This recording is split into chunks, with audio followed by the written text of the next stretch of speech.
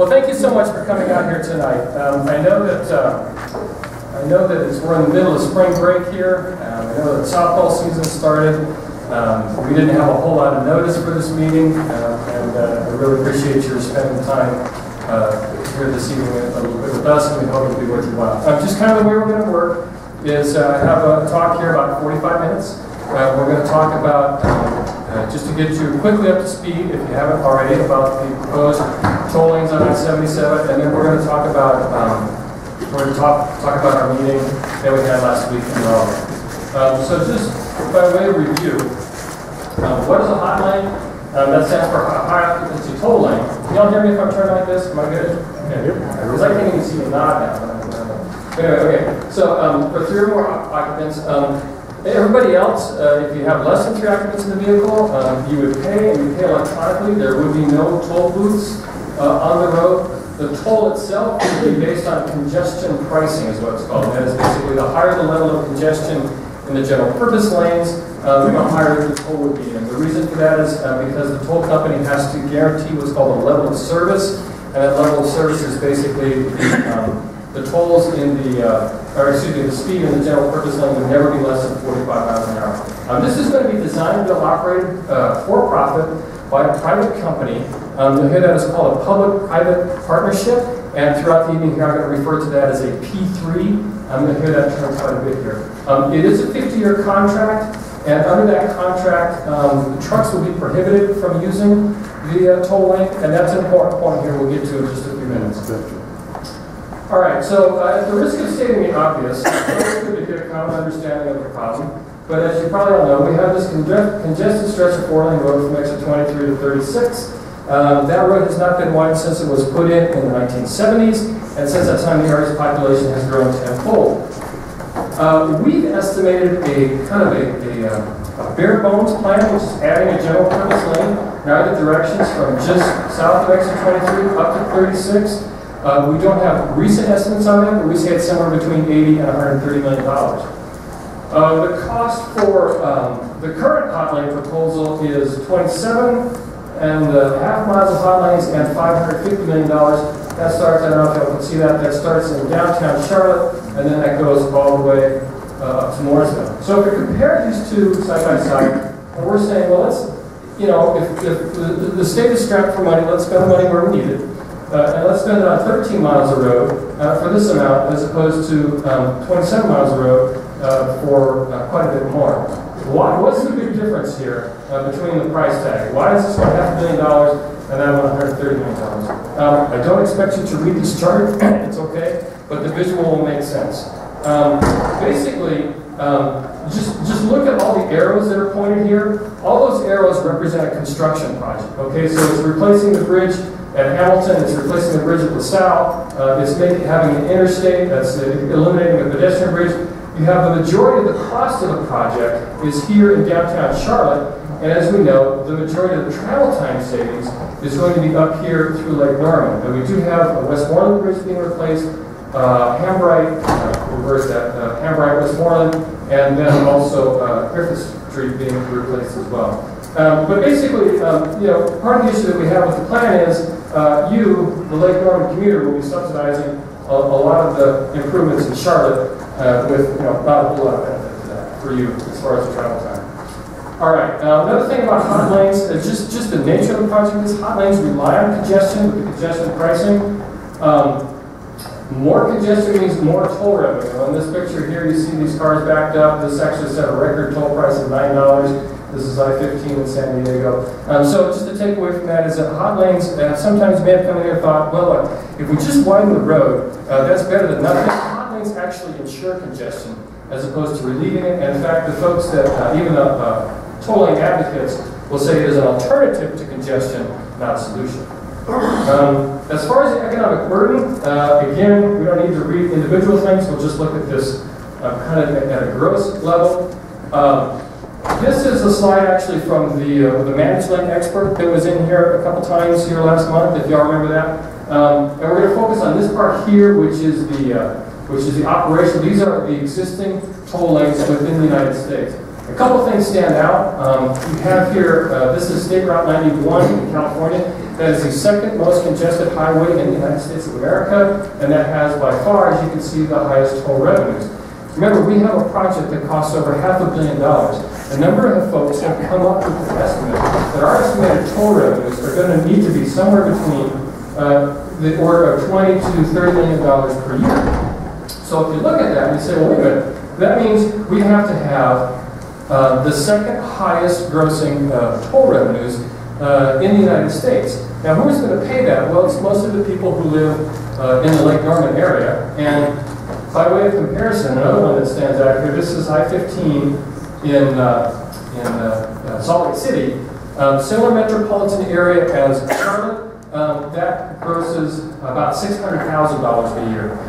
So if we were to do this and have those required revenues, again, a number of sources have come up with that number, it basically would cost us somewhere on the order of about $200 a year for every man, woman, child who currently lives in the Lake Norman area. We look at this and we say, you know, you don't need to be an MBA to say, look, if your costs are 20 times your expected revenue, that pretty much is a bad business plan, right? And we hope that come December, when this thing is up for a contract, we hope that this thing will collapse under its own weight. The problem is, hope is not a strategy. All right, and we've seen stranger things. In fact, it could be, and you'll see a little bit here, that the state has much grander plans, and this may be even, I'm speculating here a little bit, this may even be a lost leader for some of those grander plans. Some other factoids. Automated vehicle occupancy verification. A number of you have asked about, well, how are they going to know if this is all electronic, that you have 3 or more persons in the vehicle? And the fact is that that technology doesn't exist. They tried infrared technology in San Diego. It did not work. Right now, what basically people have resorted to is you can register a carpool, or you have a switch that you can flip on your transponder to say that you have a carpool. So basically, one of the key provisions we really don't have a way to enforce, and so we're kind of on the guard system. They also tried what they call flooding it with law enforcement, but that hasn't worked either. Now, you never want to say never about technology, but as of today, the ADVOV technology doesn't exist. The other thing is something that sounds a little bit obscure. It's called the MAP 21 legislation. And I'll just read this for a second. It grants a categorical exclusion to every capacity addition within the existing right-of-way. Okay. In English, let me explain. One of the key provisions, or one of the key justifications for toll lengths to begin with, was this thing called an environmental assessment. And the environmental assessment was basically any capacity addition within an area that has bad air quality required an extensive environmental review. And so what the tolling advocates have said is, well, we're going to apply for an exclusion to that environmental review, and we're going to get a much more streamlined process.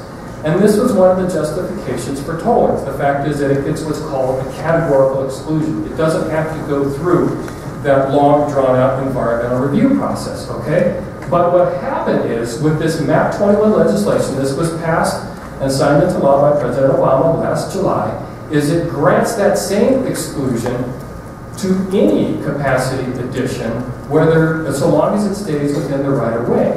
Okay, so whether it's a toll lane or whether it's a general purpose lane, so long as it stays within the existing right-of-way, it has that same exclusion, that same streamlined process. So it basically puts general purpose lanes on the same legal footing as the toll lanes. Now, if I could pause here for a minute and just see a show of hands, how many of you, if you've attended any of the government-sponsored sessions, learned either of those two factoids? Okay, it is, and I'll get on my soapbox, or I guess I'll get on my higher soapbox here for a minute, and that is, you know, we have a unique situation here that we have a bunch of citizens that have worked very hard to become knowledgeable with this, and I would say, I don't see a whole lot of elected officials here, but if you do hold another one of these information sessions, then to please include somebody from WidenI77 there, so that the citizens could get the full story. If that, or else call it a sales session. All right. So just in brief summary then, so we know that the plan costs a lot more than general purpose lanes because it's a lot more hard. It ensures congestion, limits our ability to make future improvements because if we widen I-77 further with general purpose lanes, that private company would be compensated for any lost toll revenues. and it locks us into an agreement with a private company for 50 years. We saw that it's going to take $20 to $30 million, suck that right out of our economy. Odds are that would go to a foreign-owned company which has no ties to the region except that they want to take $20 to $30 million out of our economy and use it for whatever their purposes are abroad. All right, so that's our take on 77. And what y'all came here for, well, what did Raleigh have to say about this? So we went to Raleigh. Let me back up. We had worked for weeks to get an appointment with Speaker of the House, Tom Tillis. His office said, okay, you should only bring a limited number of people. And basically what we were expecting was that we were expecting a conversation between constituent and legislator. So we went there last week, and we got there, and as you can tell, I'm hobbling around here on a reconstructed knee. So I sat down, and a couple other people went up to his office, and they came back down and they said, well, they moved the meeting to a different room. And so we went off to a different room. And we go in there, and there are 40 people in this room. And they are, you got NCDOT folks, his staff, you have consultants, and you have a number of our elected officials. And so what we thought was going to be, you know, an exchange of ideas between constituent and legislator, in fact, turned into more of a press event. Now, and in the legislator's defense, they did not know, actually we did not know, that we were going to Raleigh on Town Hall Day, when all elected officials are allowed to come and visit. So they thought, hey, this is great. This is just an open meeting between, you know, between the commissioner and a couple of constituents, and we're invited. And so I mean, I think they were, you know, weren't aware of that particular fact, but nevertheless, you know, we didn't have the exchange of dialogue that we thought we would. And also we had about, I don't know, it's about a dozen people or so on the phone as well with a couple of journalists, and what happened was the speaker got up, he stood at the lectern like I'm doing now, he said a couple of things, and those made the headlines in that carried today, and then we drove back to Charlotte. So what did he say about 77? Well, this is kind of the headline that was reported here. He said, basically, look, the way it is, you're going to get a tolling, or you're going to get nothing for 15 or 20 years, and that probably doesn't come as a surprise to any of you. So this is what the speaker said about toll lanes on I-77. What I'd like to do is share with you a video about what the speaker said on toll lanes on I-95. Now this is, we're amateurs here, folks, so we're really pushing this, but this is a handheld recording that we're going to play through speakers through the public address system with the truck idling in the background. All right, but I put it, and we're going to try and run PowerPoint at the same time we're running a video, so we're amateurs, okay? Just keep that in mind here, we'll see if we can make this work.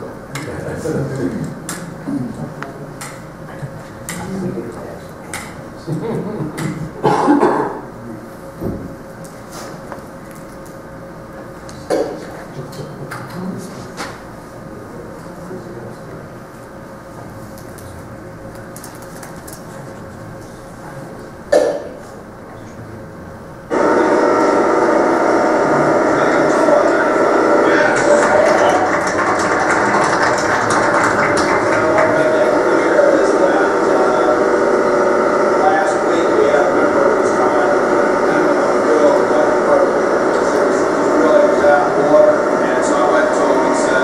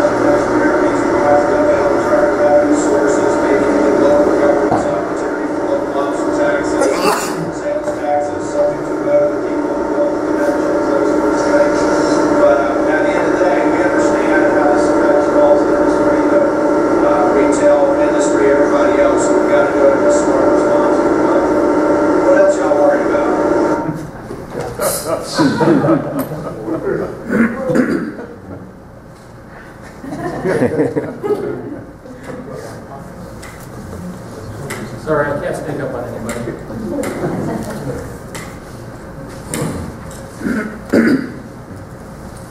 So hopefully you could hear some of that. I know the audio was terrible, but we're going to go ahead and we're going to post that on the website here sometime tonight. So you'll be able to download that for your team. Kurt, what was it? Could you move the cursor out of the middle of the? Hey Kurt, how long ago was that? Did Tillis make that statement? I have to go look at that. Yeah. The video was posted early 2012. I think so. We'll get to that. But we'll look that up. That was, by the way, that was the Truckers Association. And remember, I mentioned that and they were basically the ones who killed that. And I mentioned that the Truckers Association. Well, excuse me. There were going to be no trucks allowed on the toll lane on I-77. Right. So we're hoping to get the Truckers Association aligned with this as well. So, all right. So anyway, so that's what he said about I-77 versus I-95. He also talked about fiscal realities and political realities. We'll take each one of those in turn. Fiscal realities: the state doesn't have any money. Fuel tax receipts are declining. Well, let's take a look at the fiscal realities first. Before we do that, I'd like you to find this thing. I'll let that sink in here for a minute. That's about a $70,000 Lexus. Nice. Yeah. And then you can't quite see it, but that's Lexus of Charleston. So you think if you were going to work for the state, you could just find a car. So maybe this this sentence wasn't quite complete. The state has no money for roads, but it does for a Lexus. Okay. All right. So let's talk about North Carolina's first toll road. Let's talk about what the state does spend money on. All right. This is the first toll road in North Carolina. This is called the Triangle Expressway.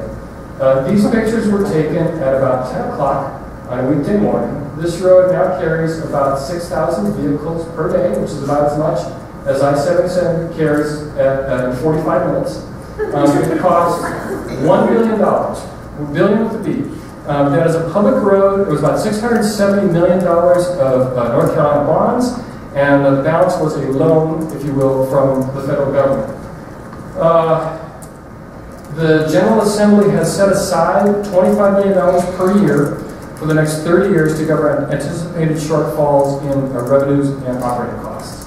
And the kicker is in 20 years, this is called the Triangle Expressway. It's expected to carry half the traffic as I-77 does today. So this is part of what we're spending roads on. The speaker also talked about gas tax receipts, and the fact is, over the long term, we see even as the amount of fuel that we sell, or excuse me, the amount of vehicles that are traveling and miles traveled increases because fuel economy is getting better. The gallons sold is actually decreased. This is not quite an honest chart because it doesn't start at zero, so it exaggerates the difference there. But the net result is gas taxes are expected to peak and then kind of go through a slow decline. And so that's part of the justification that's been used for toll roads as well. But you know what? I don't really think it applies to our situation. And I'll tell you why. Because what we have, remember that $550 million that we talked about earlier? Okay, well, you break that down, there's up to $170 million of public money. Okay? So and it's actually in the contract. If you were to go look at the contract, you would see a line that says maximum available public funds, $170 million. So we're saying, well, there's already some money that's allocated, obviously, for some construction on I-77. It rather begs the question, if there's $170 million of public funds, and general purpose lanes that cost $130 million, there's enough public money, but can we use it for general purpose lanes? All right, and now we start to get into what the political realities are, okay? All right, and so we're going to take those in turn. We'll talk about the feds first. So if we look at the breakdown of that $170 million, the bulk of it is right here, and this is the State Mobility Fund, which is a merit-based fund. I'll talk about here in a couple of minutes. CMAQ stands for Congestion Mitigation Air Quality. That was a grant for the tolling equipment, and then this NHPP is the federal bucket of money that has been set aside. Out of that federal bucket of money, that's the money that has been set aside for this particular project. So it's not the money. Now, are the feds saying we have to build toll lanes? Well, we asked. We asked, does federal funding receive a higher priority due to hot lanes? And the answer is basically no. We're getting the same amount regardless of the project we build. The feds play no part in the selection of projects that use this federal funding. All right. So as far as the politics from the federal standpoint, that's basically a non-issue. All right. So now that takes us. We're going to jump here. We're going to take us to the local politics. All right. And you know, we've heard a number of local elected officials say, look, and I'm picking on Mayor Woods here because I had a quote, but they basically say, you know what, this is a state issue. We're under the direction of the state. Davidson doesn't manage 77, there's Charlotte, Mecklenburg County, Iredell County. It's really a state issue. All right, so we traveled to Raleigh to hear Tom Tillis say, well, the state doesn't decide, it's a local issue. It's basically in the hands of MUMPO, and we're going to talk about MUMPO quite a bit. MUMPO stands for Mecklenburg Union Metropolitan Planning Organization. That is as the name implies, there are 2 counties, and it's going to expand, but for now, that they're charged with rolling up all of the priorities for roads. So what the speaker was saying is basically that right now, MUMPO has given us a very low priority, and you need to bump that priority up. In fact, and this has been widely reported, the latest roll that they did, they gave WidenI77 up to Catawba a priority of number 93 on their list of things to do. And so what the speaker said is, look, unless the local entity, that's MUMPO he's referring to, changes how they're going to prioritize roads, you know, you're just not going to get the state interested in allocating funds for general purpose lane. So, you know, MUMPO has to change how they're going to prioritize roads. We need to get a better priority than number 93. Well, guess what? The MUMPO criteria are changing. They're going through, and this was just recently adopted, there's 2 tiers. There's tier 1, tier 2, and I'll take those in turn here because I think it bears a little bit of a closer examination. So what we have here is, here's the score weighting under the old system, under the new system, and we just took a swag and we said, look, if it's really red, that means it would really hurt WidenI77 with general purpose lanes. And if it's really green, it really helps. Well, the big one that stands out is this guy right here. Reduces congestion where it's basically the same weight as everything else. Now accounts for fully 1/3 of all the criteria, all the points that are available. And as you know, the congestion is, well, it's a service level F. It's pretty bad. So we expect that to be a tremendous help. The other one is this access employment centers. They basically give additional weight if it's a regional project, at which this is considered. So again, we see some help there. So we expect to sail through that first funnel and that first bucket in the funnel, and we go on to tier 2. And this is even better. The cost benefit. Whereas before, it was that whole cost benefit criteria. The way I interpreted it was we kind of got into slush fund. Look, if we really like this project, we're going to give it some additional points. And now what you have is, get this, here's the criteria. It's the travel time saved per construction dollar. I'll say that again, travel time saved per construction dollar. Does that not make sense?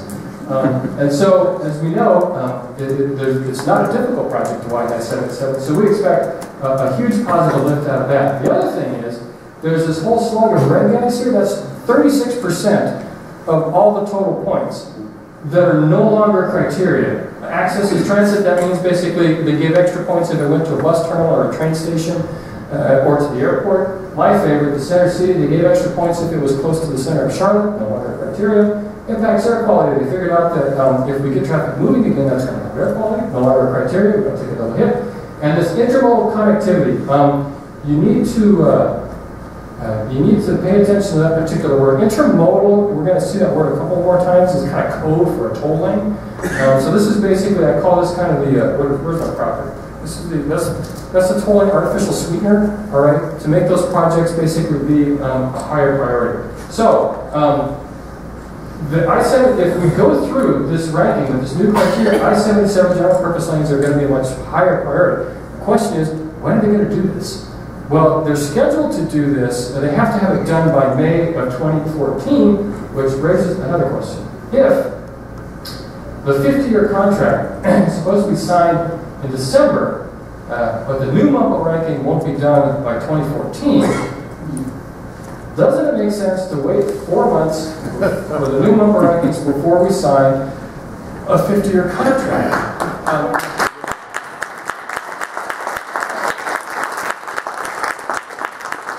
Well, thank you for that. Now I've got to give you some bad news. Two things. First, there's no guarantee that MUMPO is even going to rank I-77 as a with general purpose lines as a project. All right, they just may rank the I-77 toll lane project, and that's it. So that ranking, all that good stuff that was earlier, may not even see the light of day. The other thing is, just to kind of head off part of the blunt some of the argument that come from this. Tolling proponents will point out that, you know, we delayed 485 by a few months, and what they did was they that delayed excuse me, that delayed the whole widening by 10 years, and we don't want to do that. Big difference. All right, here we're staring down the barrel of a 50-year contract.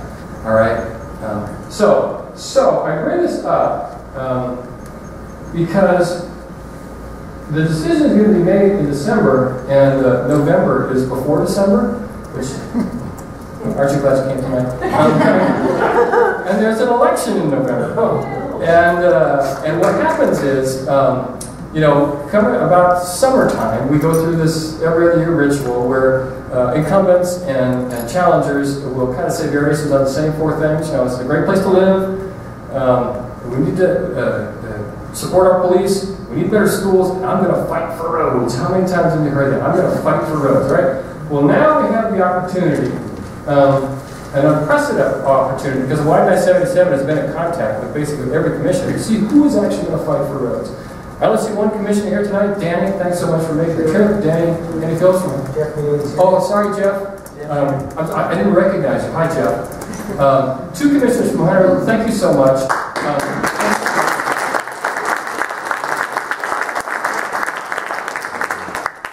Kind of 2 takeaways from this. First is, you know, again, going with Speaker Tillis's word, we need to get MUMPO to rank I-77 with general purpose lanes using the new criteria.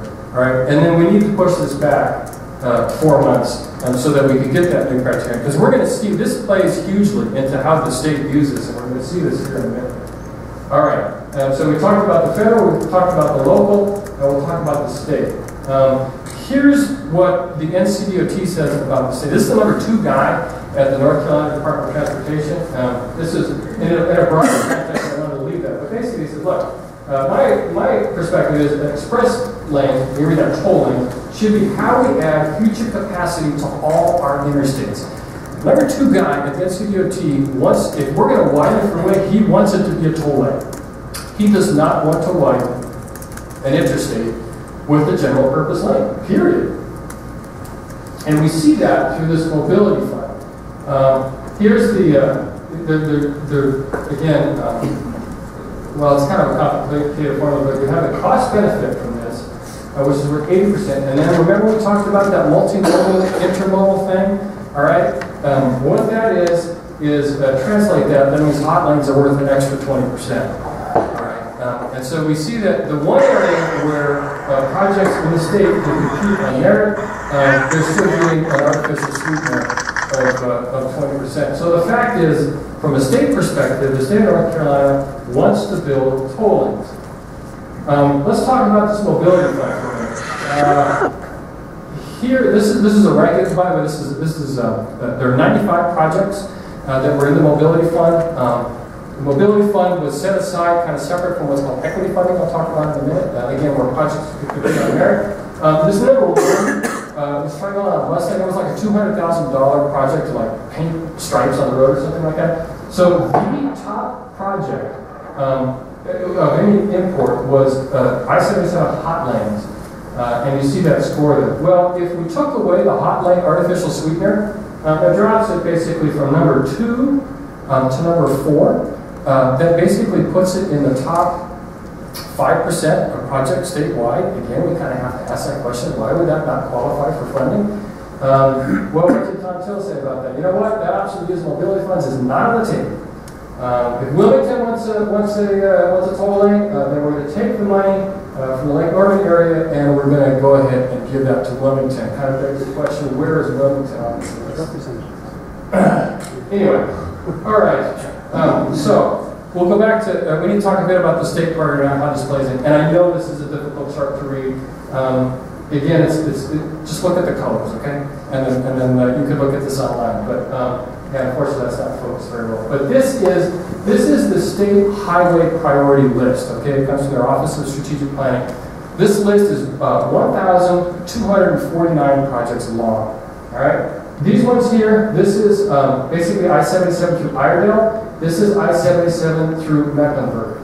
This quantitative score here, you can think of that as that's based on merit. Okay, so that takes into account the cost benefit, that takes into account how it relieves congestion, that takes into account safety. That's the project merit. And then these things here, the division, how much the division decides, how much the local folks decide, and here's that multimodal thing again, all right, the hot lane sweetener, how much that decides, adds up to what the total score is. I want to point out a couple things. The first is if you look at project merit, I-77 up to Catawba Avenue has the highest project merit of any project in the state.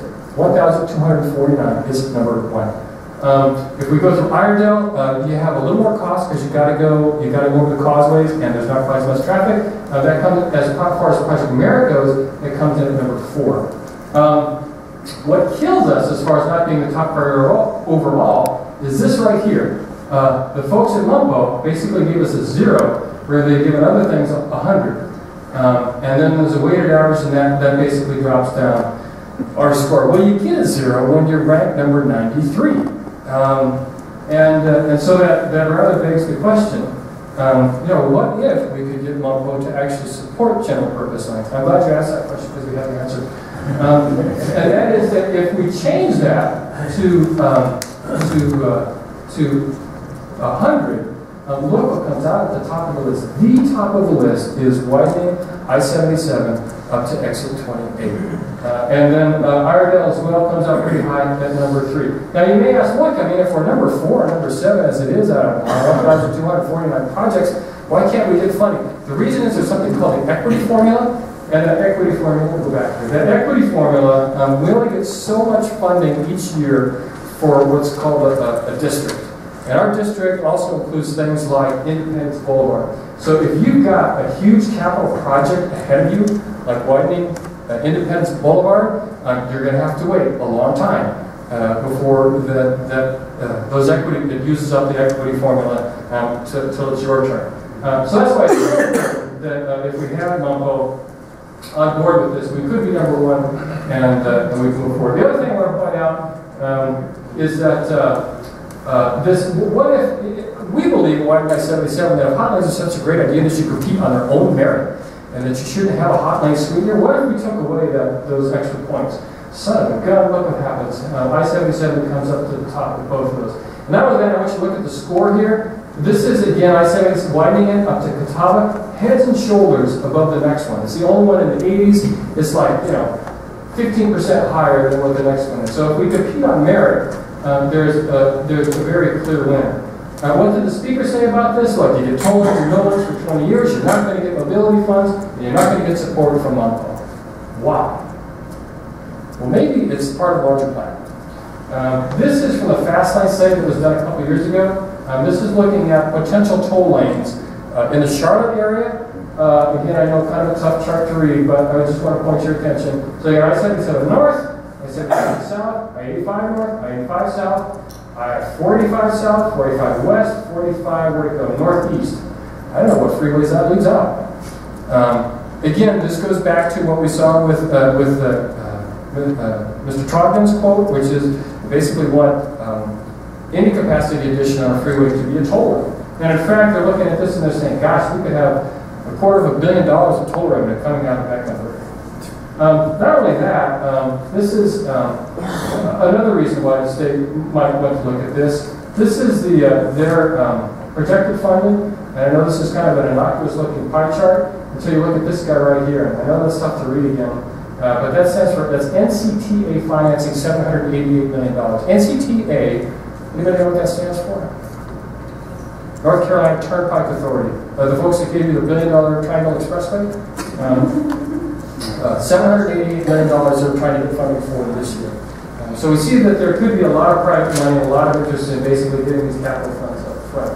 However, we've decided, we've determined that toll lanes are a terrible way to pay for construction because you have operating costs that are significant. That's a little stretch of road in Atlanta, $4 to $5 million you got to operate that. All right, and then you also, and that's a public road. You also got to pay profit. So what happens is you get pennies on the dollar going toward construction. And the bottom line we think is that look, only those who are willing or able to pay extra are going to have good infrastructure. And yet, NCDOT is looking at $40 billion statewide toll revenues from the year 2020 to the year 2040. So if we summarize, right now, from our perspective, in I-77, we see all the necessary elements coming together. We saw that there's $107 million.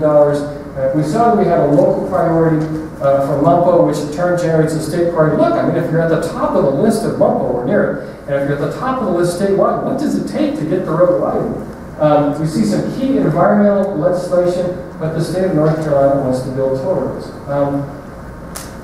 So now we got to ask, well, why does Tom Tillis want to build toll roads? We were hoping to find that out when we went to Raleigh. Quite frankly, we don't know. You know, it's no secret that he's running for senator in 2014. Did y'all know that? I'm seeing the budget has not. So he's planning to run for senator, against KA again in 2014. You know, maybe he's running on a platform of tax reform, and maybe he wants to say, look, you know, I lowered taxes and I was able to build infrastructure. I don't know. It may be that he's done the calculus and he said, you know, I don't need to carry Mecklenburg, or I don't think I'm going to carry Mecklenburg, and so I'm going to focus on other parts of the state. Bottom line is, we don't know, and I'm speculating here. I'm sure we have members of the press, and that's probably going to make some juicy quote, so I'm going to stop right there. I'm learning. So the question is, okay, well, what can you do? Well, if I email him or I call him, that's my email is going to go in the recycle bin. Right? But you guys can email him and you guys, and why he's not at least taking a look and making an effort to help his constituents have their tax dollars reinvested in their region for the first time in 4 years. Calling is actually more effective, quite frankly. Maybe a little bit more intimidating, but they give a much larger list of calls. Please follow us on WidenI77.org. There's a place that you can sign up for. You can also like us on Facebook. We have a petition. I don't know if we got those out the back? Okay. So we're going to have a petition available in the back, which basically says that I want tolls. Okay, please look at general purpose lanes. We would invite you, if you'd be so inclined, to go ahead and sign that petition. If you really don't like the tolls, we ask you to take some blank petition forms and get some other folks to sign it. There's an email address on the bottom, and you just email us, and we will arrange a time and a place to go ahead and pick up your sheets. And it doesn't have to be completed. If you think that you got that sheet as full as you can, that's fine. Right now, and we just started this. When did we start that? Maybe a week or two ago. So I think we got like 250, 300 signatures, something like that. Already. And of course, what we'd like is 3,000 or 4,000 signatures, or 5,000 signatures, and I think that would really send a message. And finally, I didn't mention, but we are going to be publishing a voter's guide in the summer, which is going to be basically who we think is really actually going to fight for roads. And before we get some speculation going, no, I have no plans to run for commissioner. I haven't given you my name, so I don't. So we'll just go ahead and send that one off. And with that, I think we're done. And Sharon.